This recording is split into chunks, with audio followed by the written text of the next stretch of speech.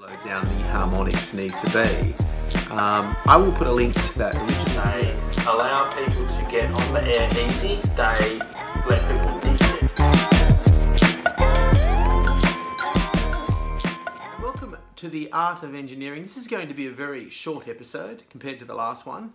The longer form videos don't seem to be as interesting for most people, and maybe watching me spend half an hour building a power supply from rewound microwave transformers is not to everybody's taste.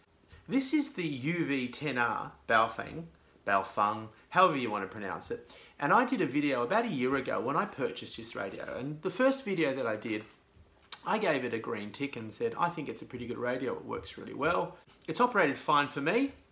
And a lot of people agreed in the comments, but a few people piped in with, well, what about the fact that they're spectrally impure, that you'll get spurious emissions and harmonics that do not meet the required suppression requirements, all that sort of stuff. So I actually reissued the video, I took it down and I edited it, and I did put in the caution that as radio amateurs, we are beholden to the ITU regulations and also license conditions in the respective country you're in. In my case, the Radiocommunications ACT.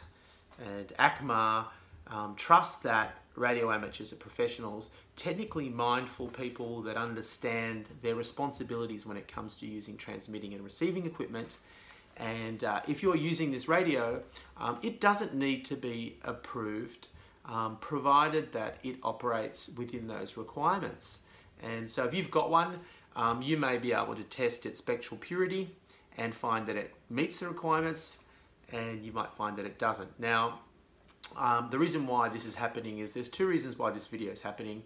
One is that I now have a means to actually test the spectral purity because I've bought myself a tiny spectrum analyzer, a tiny SA Ultra, which allows me to test the spectrum from 0 up to 5 gigahertz. And also, recently Hayden did a video, and I'll just show you a little excerpt of that. Access. Anything that sort of helps amateur radio and helps ham radio and people to get interested in ham radio is a great thing, and I think Baofengs are definitely high up on that list. And he was discussing whether Baofeng was a good thing for the hobby or a bad thing for the hobby, and like me, he sort of came down on the side of it being good because it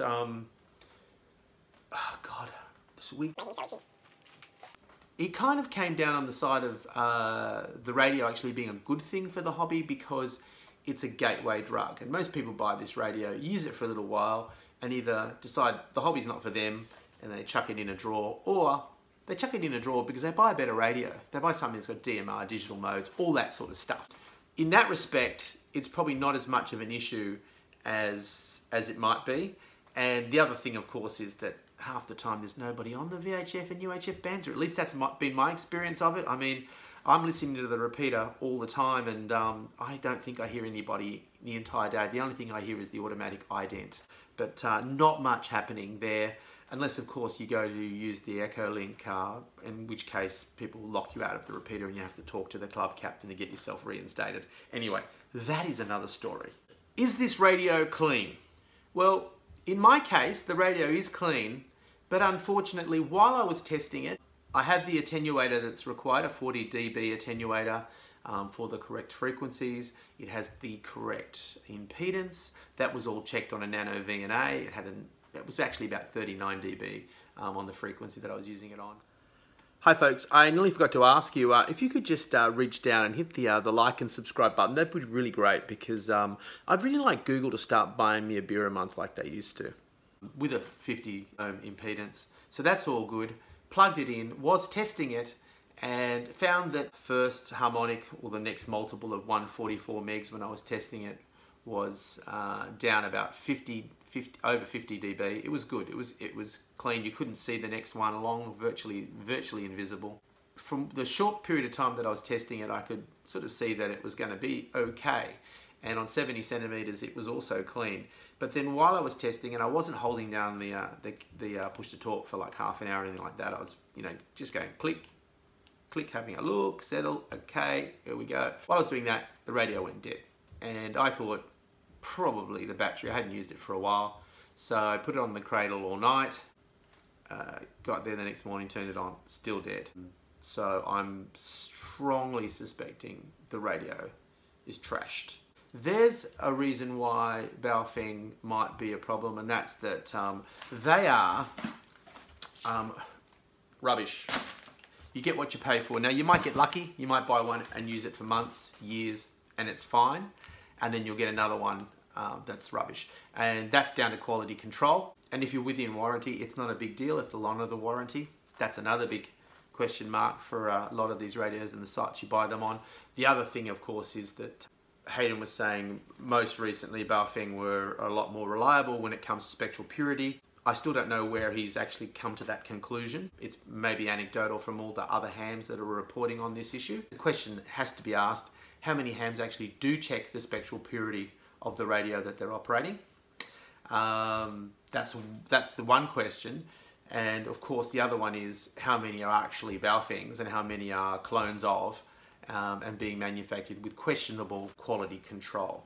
I am now leaning towards the position of I don't think they're good radios and I'm not buying another one. Now, am I judging people that do buy them? Yes, I am judging. I'm judging because, look, I'm very torn, I'm very conflicted on this. I'm a big fan of experimentation. I really dislike the fun police when it comes to amateur radio. I really have a problem with people that are very dismissive of new hams, people that are finding their way, and rather than stepping in and trying to assist them, they're very, very condescending. They speak down to them, they're very sarcastic. I don't like any of that stuff. I really hate that, in fact, because we're all in this hobby, essentially, and we've got to remember that it's a hobby, to learn and to have a good time, and I think to be courteous to each other. And that's where my problem with the Baofengs comes in so much as if you are knowingly using equipment that's going to be polluting the RF spectrum, I don't think that's responsible. I really think that we need to think about making sure that we stick within the regulations. And once again, the anarchist in me sometimes has issues with this, but if we're not responsible, eventually what's going to happen is there's two things that can happen. They can start taking spectrum away from us, or they can start giving us less free rein. They can start saying things like, if you want to operate commercial gear, it must have the tick of approval. Or they might actually start saying all the gear that you operate has to have the tick of approval. And as a home brewer, someone who likes to build my own gear, that fills me with terror, because the only thing I really enjoy about this hobby, or the main thing that I enjoy about this hobby, is making my own gear. It's not buying the store-bought stuff. It's not buying the stuff that's got the tick of approval. And after a year in the hobby now, I'm already to the point where I have a spectrum analyzer, I can check spectral purity on stuff that I build, and I'm wanting to do that because I do want to make sure that my gear is quality, that it's working like it should. When you buy one of these, you do not know that. Okay, you won't know that unless you go to the effort of actually buying yourself a tiny spectrum analyzer and then buying the attenuator that's required and then learning how to use the whole system as well and understand the results you're getting, etc., etc. So it's a very, very steep learning curve. So I would be saying, shell out an extra $100 and buy yourself a Yaesu or a more known and respected brand that will have the FCC tick of approval on it, which is the American accreditation, which will meet Australian standards as well, or mostly in most countries you're in will meet the standards that are required in your own country, but you need to check your own regulations. There's always that caveat there because, you know, things can vary from country to country. If you agree or disagree with what I'm saying, that's fine. I do like to see more people coming into the hobby. I think a lot of people say that the hobby hasn't got a problem, but I think it does have a problem in so much as it's not getting younger people involved and getting new members of the community involved in becoming hams. And I would like to see more people coming in. So as Hayden says, if this is a way of starting that interest or piquing that interest, that could be a really, really good thing. Now the educator in me says, okay, we're buying these radios. How about our local clubs purchase a spectrum analyzer and the attenuators that are required, and we get new hams to come in and go, hey, let's check your radio. Let's see whether it complies. And then if it doesn't comply, we might start looking at maybe creating an antenna that has a filter on it that will filter out the harmonics. There's a project for a club.